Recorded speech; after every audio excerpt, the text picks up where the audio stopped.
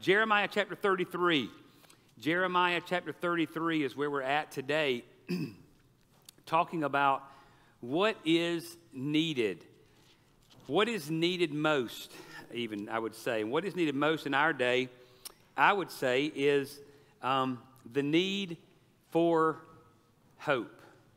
Today is the first Sunday of what we call Advent. Over the next few weeks leading up to Christmas, we'll be talking about hope, joy, love, and peace, which is what Christ brings. The term Advent, I mentioned a moment ago, just simply means arrival. But what we need most in our world today is simply hope.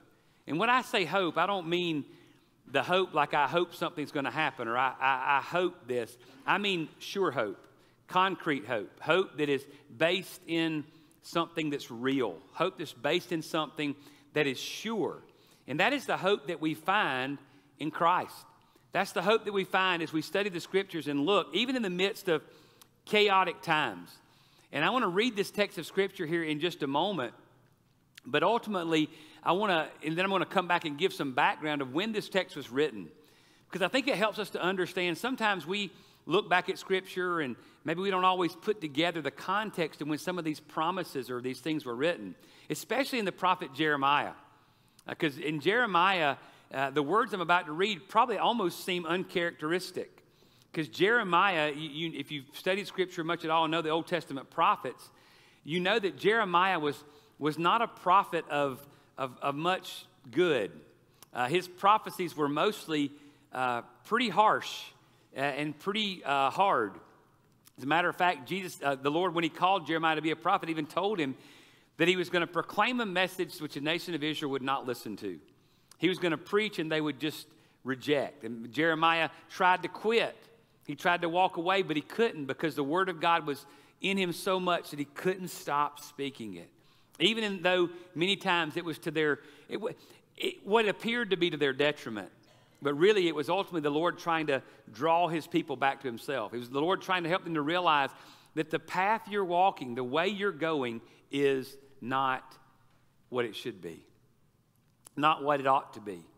And so, as I think about that today, I want to read this passage of Scripture, and then I want to share some background as we look at our greatest need, or what is needed. And that need that we have today, that need that our world needs today, is hope. We have that hope.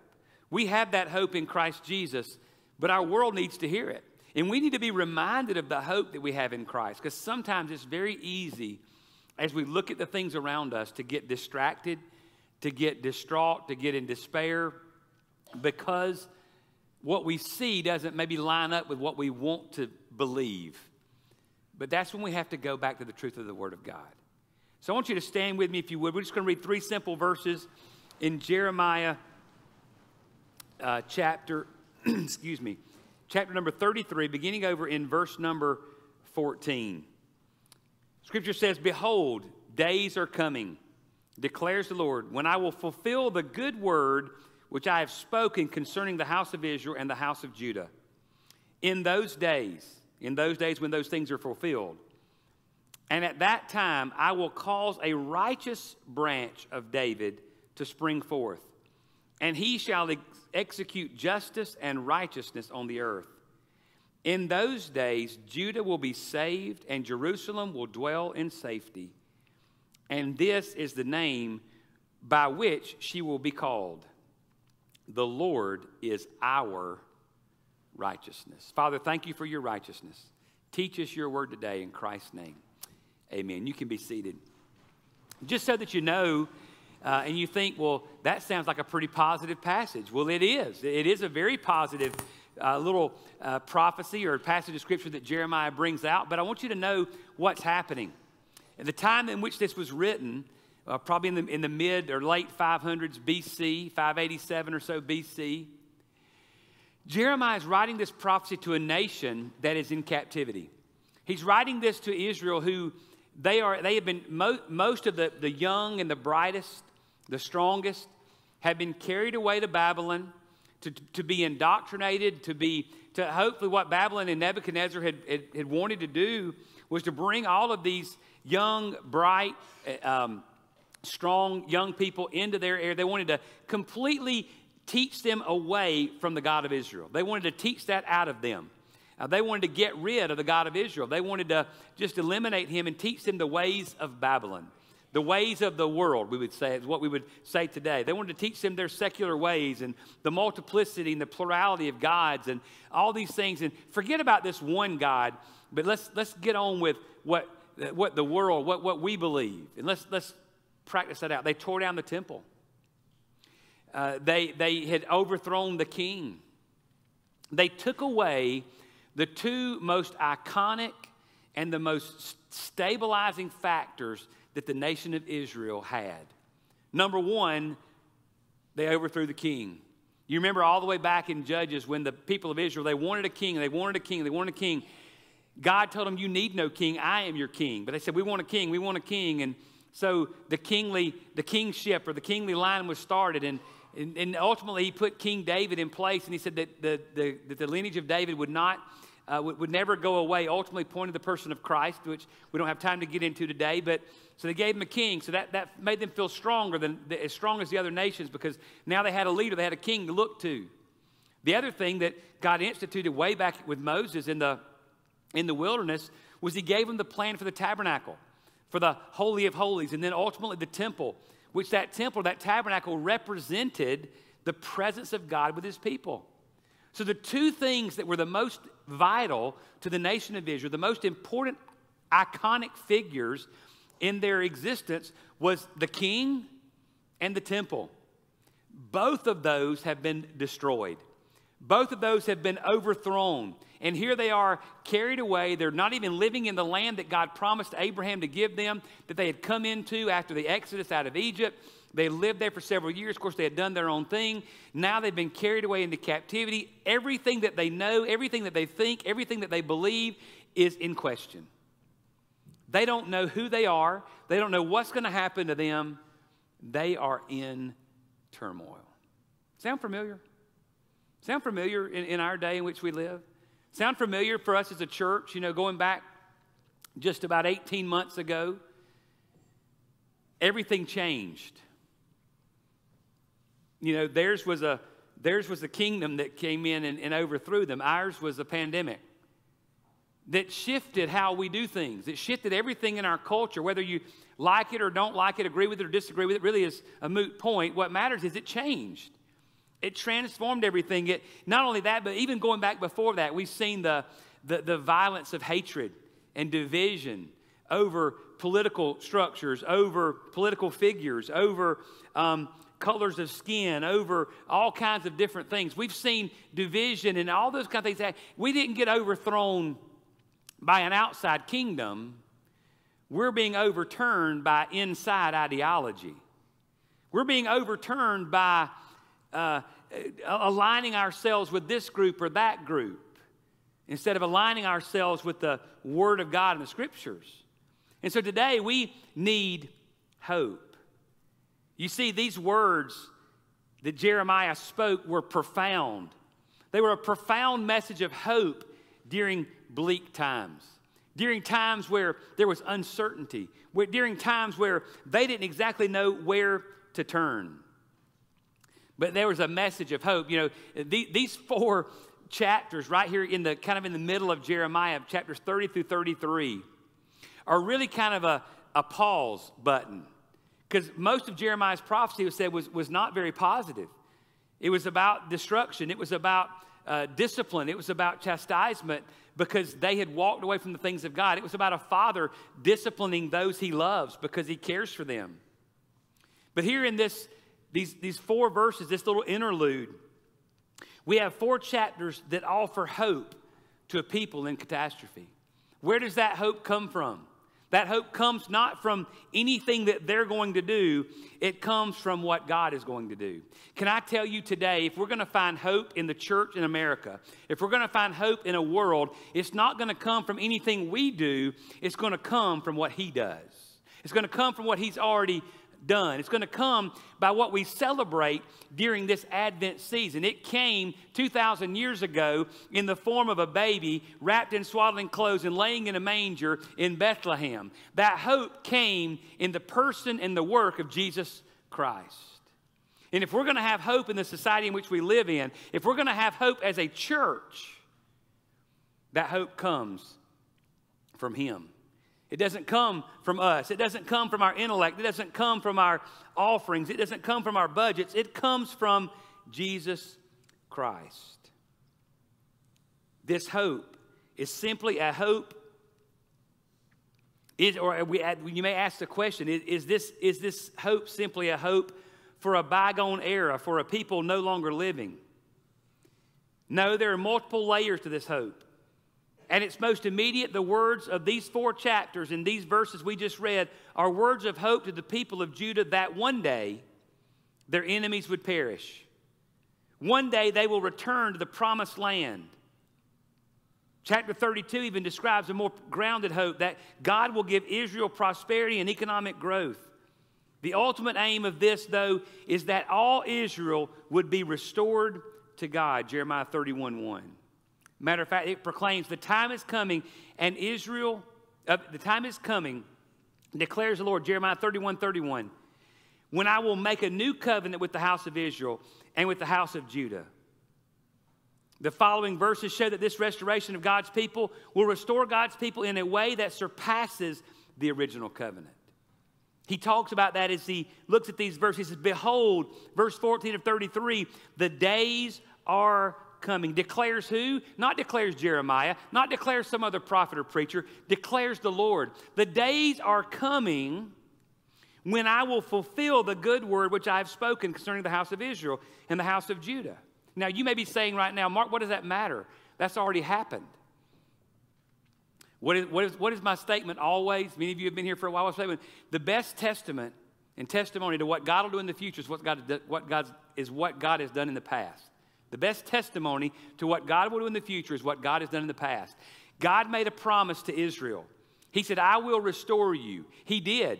Remember, their temple's torn down. Their king is gone. What happened? Ultimately, they came back from Babylon stronger. Babylon actually paid for the rebuilding of the temple. He paid for the rebuilding of the walls of Jerusalem. They paid for everything. Even after they came back, God restored them. Why? Because He made a promise. And you know that God's made a promise to us? In the Gospel of John, chapter 14 says He's gone away to prepare a place for us, that one day He will come again and receive us to Himself, that where He is, there we can be also. He's made a promise to us that the gates of hell would not prevail against His people, against His church. And ladies and gentlemen, I don't care what it looks like in society today. I don't care what it looks like in the media today. I don't care what it looks like in politics today. I believe Jesus. I believe the Word of God over anything else that may be taught, said, or done. And I'm going to stand on that Word. I'm going to stand on His Word. Why? Because I know He's faithful. Because I know His promises are true. And I know He's powerful enough and faithful enough to accomplish the promises that He made to me. That's my hope. My hope is built on nothing less than Jesus' blood and righteousness. The word of the Lord, the days are coming when I will fulfill the good word which I have spoken concerning the house of Israel and the house of Judah. Do you know that we need that word to be fulfilled? Because if He didn't fulfill that word to Israel, He couldn't have fulfilled that word to us.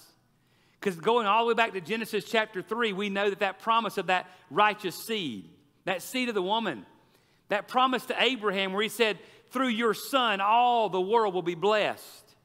Through the promises to Jacob, through the promises to the other patriarchs of Old Testament and the Israelites, through all those promises, through the Davidic line, it came about that the person of Jesus Christ, God Himself, entered the world to take away my sin and provide something for me that I couldn't do for myself.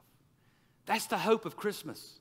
The hope of Christmas, the thing that is needed the most is the hope of the Lord Jesus Christ. As a matter of fact, if you go on into verse 15, it says, in those days, speaking later on, many. Now, obviously, he fulfilled that prophecy, and I love this about Old Testament prophecies. Most of the time, even messianic prophecies or prophecies about Jesus are fulfilled twice. They're fulfilled initially to the nation of Israel, or the people made the promise or the prophecy to, and then later they're fulfilled in the person and the work of Jesus Christ. He fulfilled this prophecy by restoring Israel to their former glory, by restoring them to their land, by restoring the temple. Now, ultimately, we know that the temple was torn down finally in AD 70 after Jesus Christ. It hasn't been rebuilt since. It won't be rebuilt until we get into the end times of Revelation. But right now, we're standing at that point. But he says this, in those days when I fulfill this prophecy, when I fulfill this promise, and at that time, he says, I will cause a righteous branch of David to spring forth. You see, this is the righteous branch. Who is the righteous branch? The righteous branch is Jesus. You see, David was the king. David was where the lineage, the family tree, we'll call it. And how that there could always be a king in the lineage of David sitting on the throne was to fulfill that through the person and work of Christ. You see, there's not a Davidic line anymore. There's not a Davidic king there in Israel, but that Davidic kingdom is forever retained through the person and the work of the Lord Jesus Christ.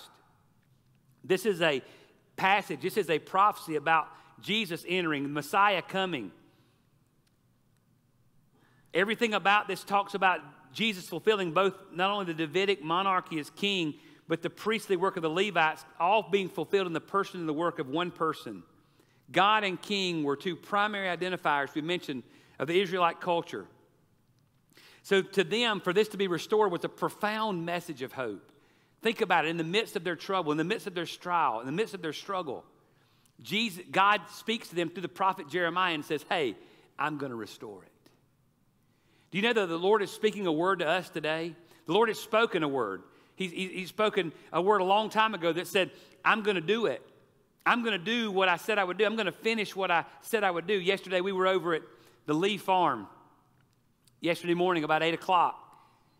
About 65 men gathered to carry on a tradition, to carry on a vision that Gordon had wanted to start and Grayson wants to continue. And as we were there, we were sharing the Word of God, and the Word of God was shared. Mike Volkman shared a word that the Lord had given to him out of Matthew and Luke. And we talked about the aspect of John the Baptist. You remember when John the Baptist was in, I had to give Mike credit because he's here. He might call me out if I didn't. But we were talking about this yesterday, and what a profound word, though. You remember when John the Baptist was in prison? Here's John. John's the one who preached Jesus. He's the one who leaped in his mother's womb when Elizabeth, who was carrying Jesus, entered the room. This is a guy who's been filled with the Holy Spirit since being in his mother's womb. He preaches Jesus. He baptizes Jesus. He sees the Spirit descend on Jesus. This is a guy who saw everything there, but yet in a moment of trial, of difficulty, he's in prison. He's about to be beheaded. He's struggling. And he sends two of his disciples to Jesus, and he says, and he tells them to ask him a question. Are you the one, or should we look for another? John the Baptist had a question. He had a struggle. And he said, listen, are you the Messiah? Are you the one we're looking for, or should we look for somebody else? You know what Jesus said? I thought this was just amazing. Jesus didn't even answer the disciples. He said, go back and tell him what you've seen and what you've heard. You know what he was doing? He was reaffirming John because he knew something. He knew something about John. He knew that John knew the Word. He knew that John knew the Old Testament scriptures of that day. That was the Word of their day. He knew John knew it. And he knew that John knew the testimonies about the Messiah. So he said, look, I'm not going to answer that question. What I'm going to tell you is I want you to go back and refer back to the Word, which will prove everything that I've said to be true. And when you go back to the Word, you'll know exactly who I am. Can I tell you something today? If you'll go back to the Word, you'll know exactly who He is. If you go back to the Word, you'll have hope. If you look at the world, you'll have despair. If you look at the world, you'll have struggle. If you look at the world, you look at our country, you're going to have difficulty. But if you go to the Word, you'll remember that God told Jeremiah to tell Israel, which told us that I'm going to raise up a righteous branch. I'm going to raise up one who's unlike anybody else, who's going to live life like nobody else, who's going to die death like nobody else, who's going to defy death like nobody else, to show you exactly who he is. Ladies and gentlemen, what we need today is not a revival of the world. We need a revival of the Word. We need a revival of the Word in our churches. We need a revival of the Word in our houses. We need a revival of the Word in our personal lives. We need to quit reading romance novels and start reading the greatest romance novel, the Word of God, and how much He loved us. We need to stop watching Netflix and stop watching Hulu and stop watching everything else and start watching and reading the Word of God, letting it get inside of us so it can get in us and it can get out of us and get to a world that desperately needs to know about hope. That's what we need today. That was pretty weak. You know why? Because probably there we need to say, oh me, when we need to say amen. And I'm talking about me too. We need the Word of God to carry us through. He says, I'm going to raise up a righteous man. What does the Word of God say? I look around and I see chaos. I look around and I see stuff that, man, I never dreamed I'd see in my lifetime. Now, I'm going to tell you, I know, financially speaking in our country, we're nowhere close to what it was in the Great Depression. You know, we always think that, we're living in the worst times in American history. Come on, get over yourself a little bit. You're not living in the worst times ever. Man, we're still blessed. We're a blessed nation. I mean, yeah, things are different. I mean, we're all upset because we can't get all the right toys at Walmart. The shelves are a little bit empty right now. Yeah, there's worse things in the world. There's worse things in the world going on than what we're experiencing right now. There's worse things that have happened in the world. But you know what? God is faithful. But you know what? I don't read it here. I made a lot of promises to the people of God. I don't read any promises to a specific nation, except for the nation of Israel. And Tony Evans said recently at the South Carolina Baptist Convention, and I loved it, he said, we better be careful that we don't wrap our Christianity so tight in an American flag that we forget who we really are. Some of y'all and some of me need to hear this. I'm more proud to be a Christian than I am an American. Being an American is not what defines me. Being a follower of Christ is what defines me. And who's in the White House or who's in the outhouse doesn't matter to me. What matters is who's in my life, who's guiding my life, and who's guarding my life. Because you know what? A president, a Congress will let me down. But Jesus Christ never will.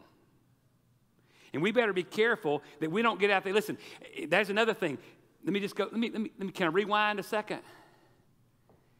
We don't need to just get rid of Netflix and Hulu. We need to get rid of MSNBC and CNN and Fox and all of them. You know what we need to do?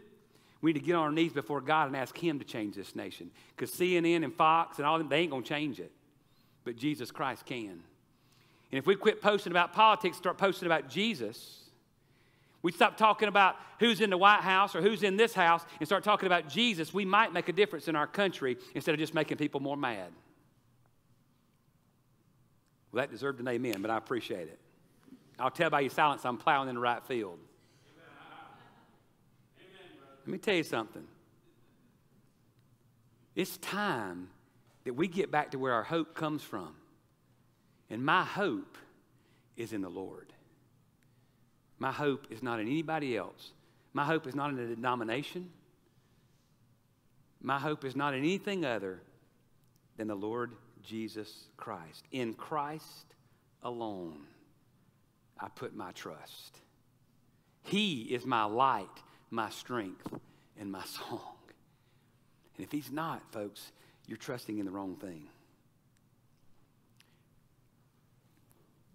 You see, we live in a time of already not yet. We live in a reality that I'm a citizen of heaven, but I'm not there yet. Do you know that you are eternal right now? This is going to be revolutionary for some of y'all. Do you know that when you accepted Christ,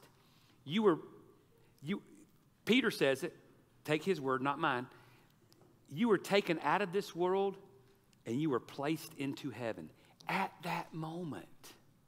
You are eternal right now.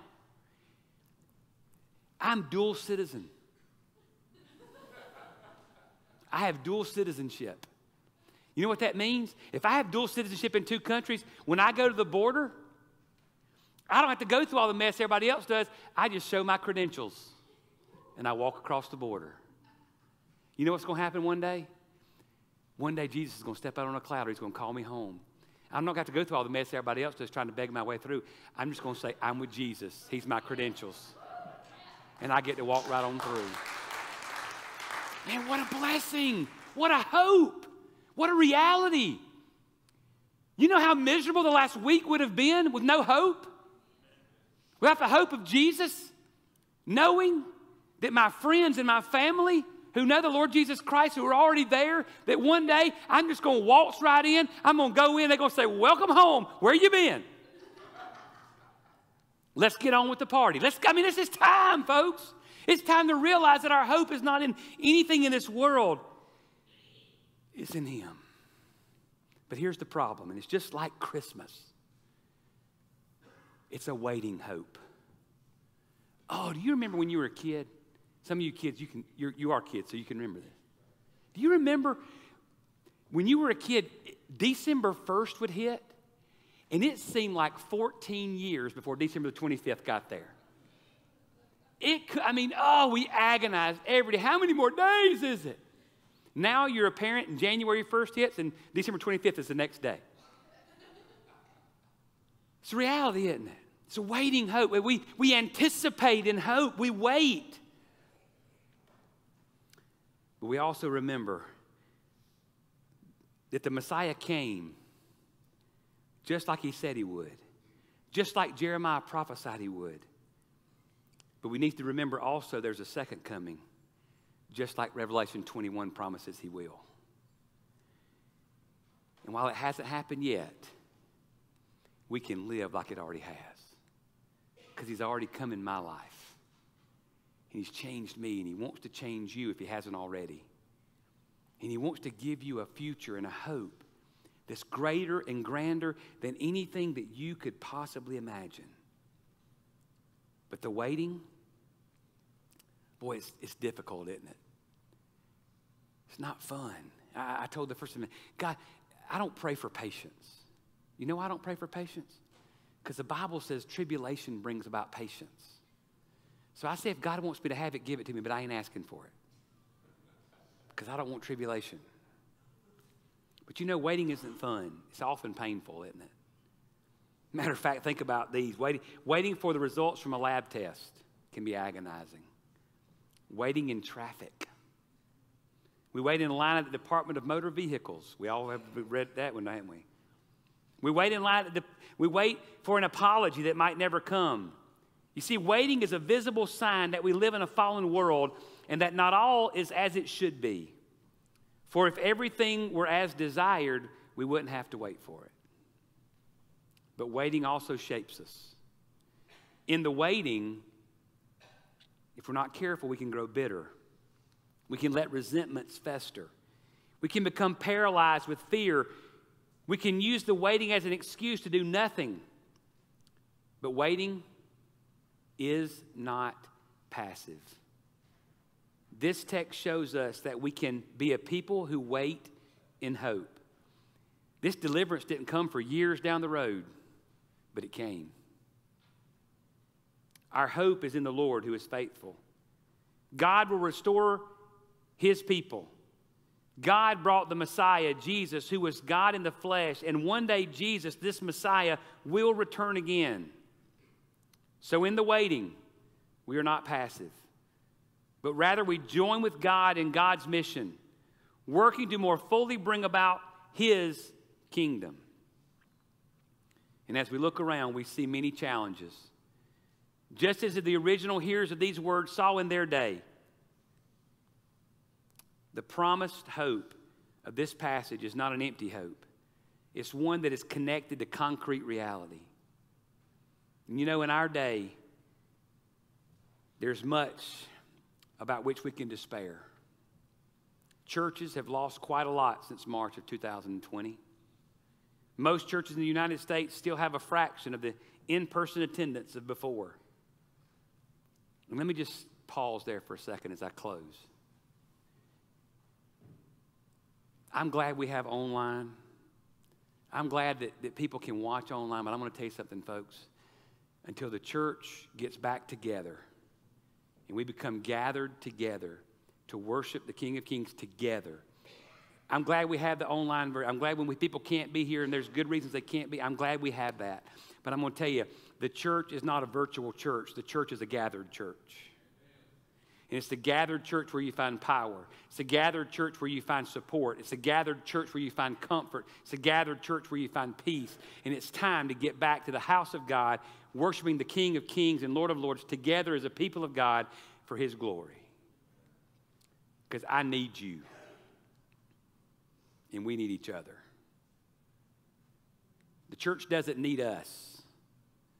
We need the church. And it's time to come back. It changed us, though. Many people haven't come. Many of us have loved ones who have died. Ongoing economic uncertainty and political unrest. People seem to be more divided than any other time in recent history. Pastors and church leaders are contemplating quitting at record numbers for some time. For some, it feels that the 21st century church in the Western world is in an exile of sort. However, just as there was a case in Jeremiah's day, God is still at work. The Messiah is still our source of hope and strength. And like the people of Judah, we are called to be a people who wait in hope. One day, Jesus will come again to make all things new. In the meantime, we look for where the Spirit of God is at work, and we join with God in the waiting. Will you join with God in the waiting? Will you accept Him? Will you trust Him in everything? Let's pray. Father,